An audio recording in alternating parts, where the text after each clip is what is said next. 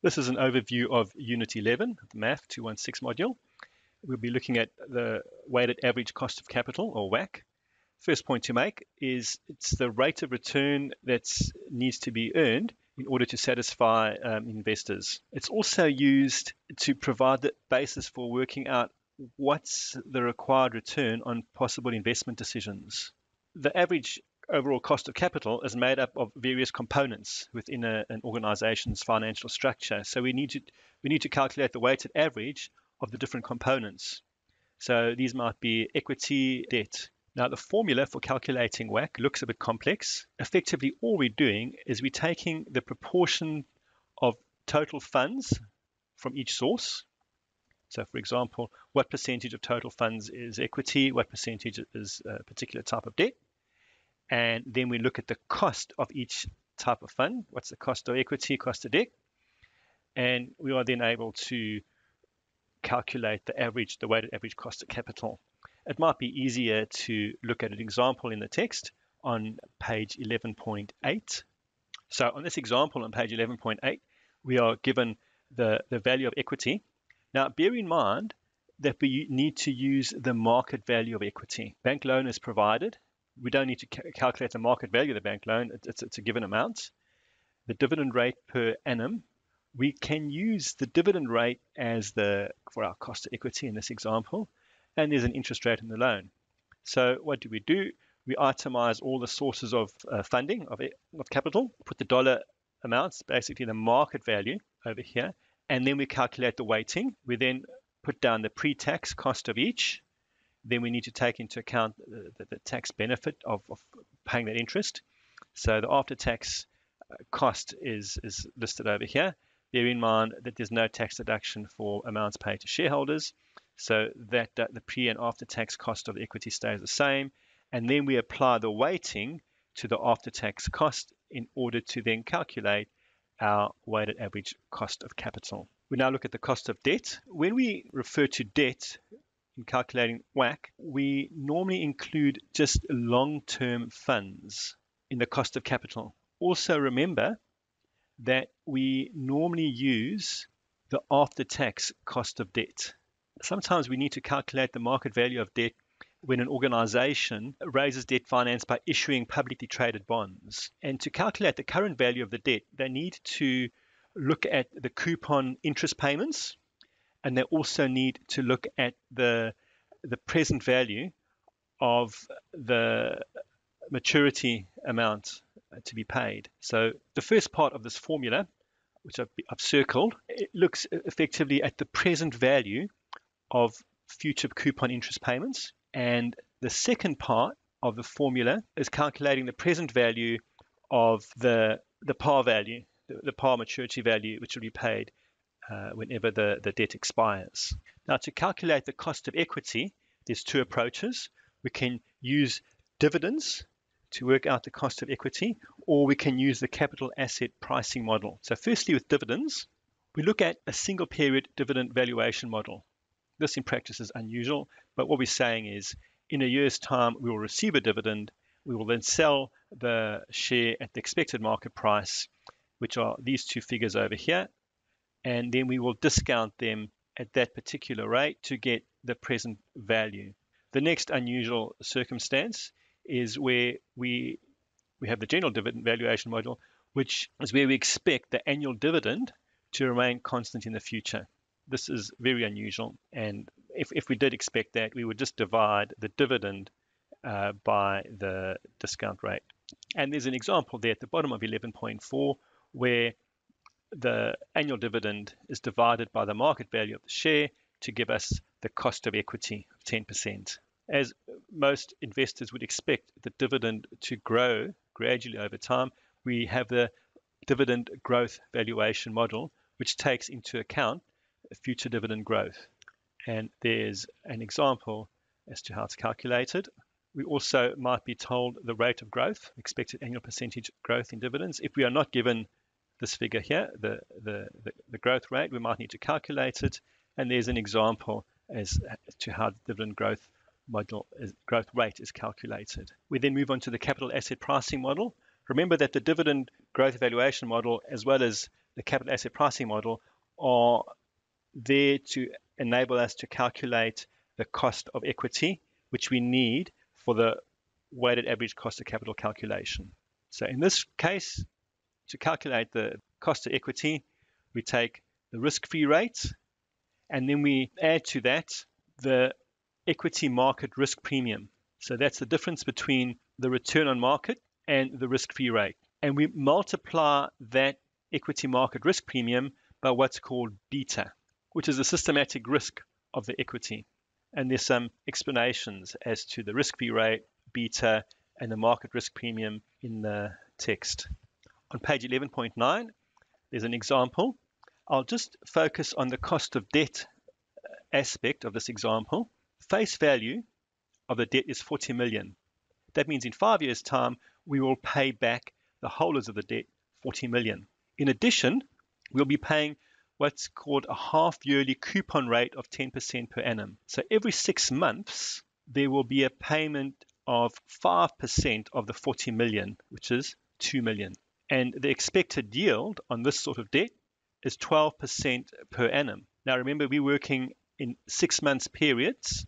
So the discount, we're going to discount the cash flows of $2 million every 6 months at 6%. And how many 6 months periods would there be in 5 years? There would be 10 periods of 5 years, and we need to discount each 6 month period at 6%. So if we look at the actual formula, that is the $2 million, the coupon interest payment made every 6 months.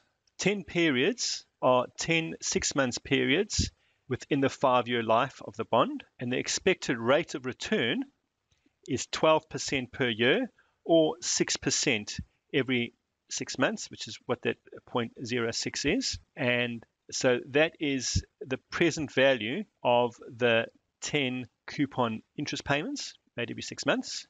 This is the present value of the $40 million face value of the bond, which will be repaid in 5 years' time. But we are taking it over 10 periods, and each period has an expected rate of return of 6%. So the present value of the coupon interest payments is $2 million times the present value factor of the annuity of 7.3601 plus the present value of $40 million in 5 years' time, which is 22.336 million, i.e. the market value of debt in this example is 37.1 million. Looking at the limitations of WACC, one key limitation is that a proposed new investment may have a different risk profile to the existing risk that an organization faces. So a proposed investment might have a much higher risk profile than what exists at the moment, or might have a much lower one. A second aspect which needs to be taken into account is when we're looking at the existing weighted average cost of capital and using that to evaluate a proposed new investment, is that the investment itself might substantially change the capital structure of the organization, which would then change the financial risk. If this happens, then the beta of the company should be adjusted to show the new risk profile. A large part of the debt might be based on a floating rate interest rate. So the cost of capital will vary as the market rate varies, and this will continuously change the weighted average cost of capital. Now we look at the application of WACC. As pointed out there, management accountants use it to track performance as well as for specific projects evaluation. We can use WACC to evaluate projects using NPV and internal rate of return, as well as discounted payback. Now, a big assumption, which we've discussed already, is that a new project would have a similar risk profile to the organization's existing assets. However, we might need to adjust the cost of capital up or down before using it to evaluate a project, depending on how different the project's risk profile is. I'm not going to spend much time looking at learning outcome 2. I think most of you are pretty familiar with capital budgeting techniques. Page 11.12 talks about estimating cash flows for capital budgeting. It's important that you remember we are focusing on cash flows and not financial profits. An example of a financial transaction that does not have cash flows is depreciation. So we exclude depreciation from our cash flows, but we do take into account the impact on tax that depreciation might have. And that's covered on page 11.13. I think you're all probably well aware of the net present value method. How do you do it? You calculate the NPV and you evaluate the proposal. Do we go ahead or don't we? Again, is a formula for the NPV. I think most of you are more familiar with using an Excel-based spreadsheet, which we'll look at on page 11.15. And the decision really would be, if the NPV is positive, we accept. If the NPV is negative, we reject. Now, in the real world, there are a lot of non-financial aspects which would be taken into account. The decision to go ahead or not with the project would not be solely based on whether or not the NPV is positive. There's a calculation for NPV.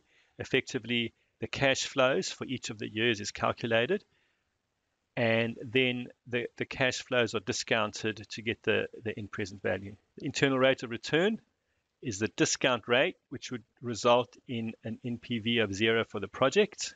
And the principle would be, we'll accept the project if the IRR exceeds the organization's WACC and reject if it's less than organization's WACC. There's some limitations of IRR for you to go through. And there are some extra capital budgeting criteria. One common approach is to count how long it will take before the initial investment is recovered. That's the payback period method. There's an example of payback. One of the criticisms is that payback ignores the time value of money as well as cash flows that may be received beyond the payback period. So we then have the discounted payback period, which overcomes the first limitation. And effectively, it's similar to the payback, except that to calculate the payback period, cash flows are discounted, as per this example over here on page 11.17. And there's also the accounting rate of return, where we take the average profit over the period and we divide that by the average investment over the period of the project. And the basic principle is that we'd accept a project if the ARR is greater than WACC and vice versa. There's an example of computing ARR, and then we go into sensitivity analysis. And sensitivity analysis effectively looks at how projects behave when the variables that determine their success or failure are altered. And it does give managers a better understanding of the nature and degree of risk that's associated with the project. The key benefit from sensitivity analysis is that it provides answers to a whole lot of what-if questions. For example, what if inflation is different or sales are different, and so on. A limitation of sensitivity analysis is it normally looks at one variable at a time, and in reality, changing one assumption may have a ripple effect in other areas. So sensitivity analysis is useful in helping managers be more aware of the more sensitive variables. However, it doesn't formally quantify risk or provide a clear-cut rule whether we should accept or reject a project. Learning Outcome 4 looks at behavioral influences as well as other qualitative issues that impact upon investment decision-making. But we need to realize that people are involved and there are non-financial factors which need to be taken into account. Also, we need to be aware that some aspects of discounted cash flow can be objectively calculated, for example, cost of labor, but then other inputs are more subjective. For example, sales forecasts. Pet projects, managers might like a particular project which they're personally involved. Different people have very different views of risk. Some people are very risk averse, whereas others might be very happy to take on risk. Now, qualitative issues vary tremendously from one project to another. There are some examples over here. If you are asked about qualitative and non-financial issues with regard to an investment project in the exam, don't look to the CSG, for example. Don't look to this list of bullet points for your answers. Where you should look at is a specific scenario, and you should be able to draw out qualitative issues from the scenario which is presented to you.